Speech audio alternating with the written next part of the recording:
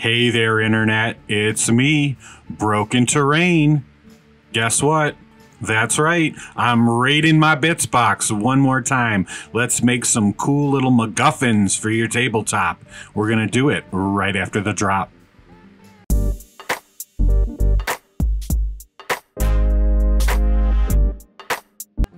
Once again, we're taking a look at the old bits box.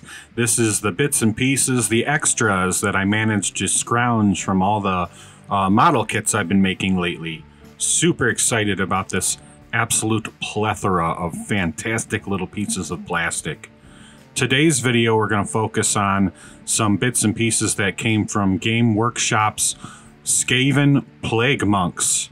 Those are the rat men dressed as monks with a very plaguey look to them.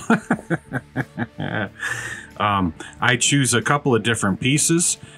There's a book with the hand attached. We're going to have to cut that hand off. I've got a, I guess it's a rat head, but to me, it looks like a dragon. It's got some horns on it. And so I'm going to turn it into like a dragon mask. And then the third bit is this one here. A little topper for the banner poles that the plague rats come with, the plague monks come with. And I think it looks like a really cool little crystal ball type bit. And I think it would make an absolutely wonderful MacGuffin. So here you see me cutting off the extra bits. The mask and the crystal ball type MacGuffin don't have too much in the way of trimming and cleaning up. Some bits on the back, no big deal. This little book here, though, needs a little TLC. It's intended to be in one of the Plague Monks' hands, like they're forcibly sharing the word of their Plague Monk deity, I suppose. But we just want the book, right? The little plastic book looks fantastic. So some careful cutting and shaving away the X-Acto knife, and I'm able to remove that hand pretty well, actually. I'm pretty happy with how it turned out. And then you can see I know it's a rat head, but I'm going to make it into a dragon mask. I'm going to give a little explanation of my MacGuffins later in the book. I'm going to turn to my pack of woodsies, the circle ones in particular, and glue a couple circles to some small little metal washers. These are going to act as my base. I like metal washers because they can be magnetized, and I tend to use magnets quite a bit. And they also offer a little bit of weight to your piece. That way, if you're playing on the table and, I don't know, one of your Mountain Dew Dorito drinking buddies lets out a belch, the sonic blast doesn't knock down your scatter with a nice weighted base. And then it's time to turn to my beads and some jewelry bits and pieces. I've got these great little fittings. Alone, they'd work as like bowls for tabletops and things. But if you get really creative, you can use them for all sorts of things. And in this particular use, I'm going to use it as a decorative base for these small little treasure pillars, or pedestals. That's a better word for it, isn't it? So a little super glue. I've got one of those fittings. Then I place a nice long bead down on there, and just super glue everything into place.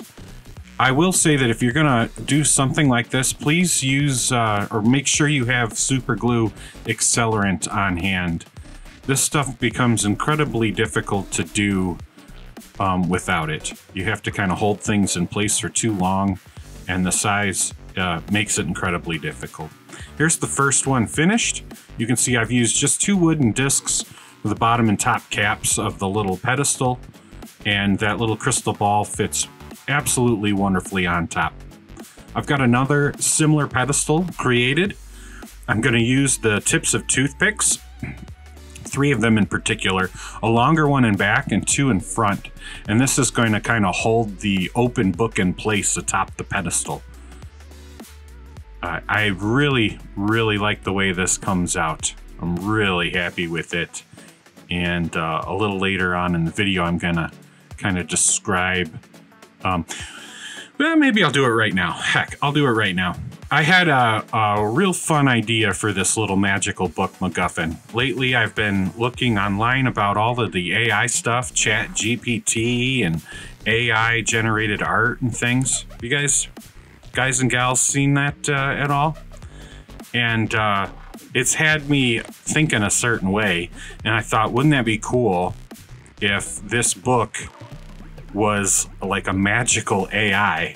So the book itself was sentient, created from pure magic, and although the book itself can be incredibly helpful, it is desperately trying to get someone to place it on a focal point, like a magical focal point, and the ley lines, presumably, right? So if we're following that same modern day AI comparison, the book is trying to be deposited in like the World Wide Web of magic.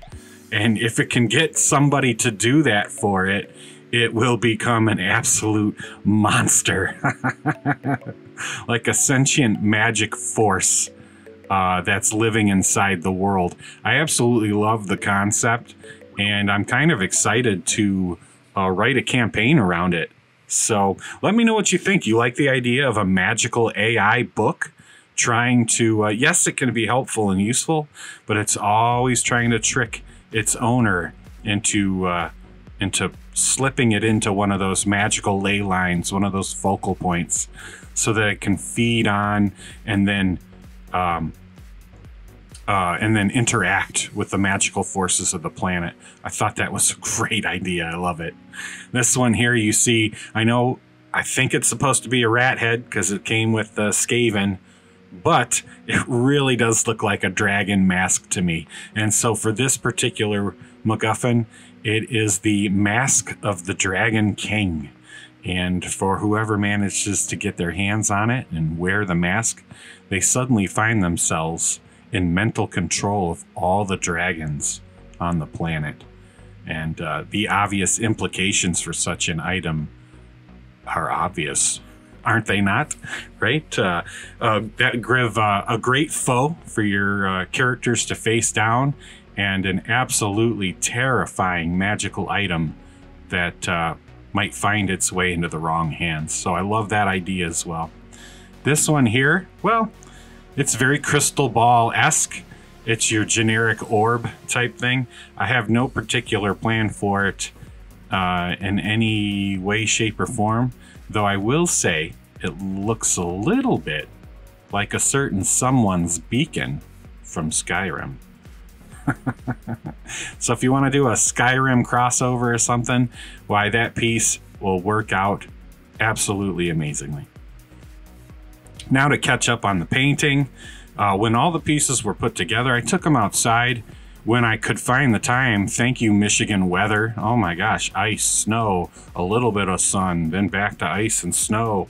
Ridiculous. It has been nuts the last couple of weeks, but I finally found some time to get these outside, base them in a black, and then I go over the whole pedestal in a silver, pick out bits and pieces with gold, and then, you know, the book cover gets a leather, the pages. I always go to like a mummy robe for cloth and things like that. And then I pick out Earthshade, Agrax, blah blah blah blah blah. Citadel's brown wash, the Earthshade, and hit all my pieces up. I'm gonna take a page out of Wylock's book. Let's gem that dragon mask up. I really did want to do red ruby eyes for it. I think that would punch the best, but size comparison, no, these little black gems work way better in scale. Love it. Looking great. I ended up going in with like a void shield blue, something like that, from Army Painter, hitting up that crystal ball, dry brushing the edges with a white, just to make all those neat little texture-y panels pop. And that's that. When I can, I'll take them outside for a clear coat. And here you can see Captain and Tinley investigating the treasures in the treasure room. They've come for the book, but Tinley just can't keep her eyes off those other two. Wait, Tinley, wait. Don't touch it. Don't touch it, Tinley. A new hand touches the beacon. Listen, hear me and obey. A foul darkness has seeped into my temple.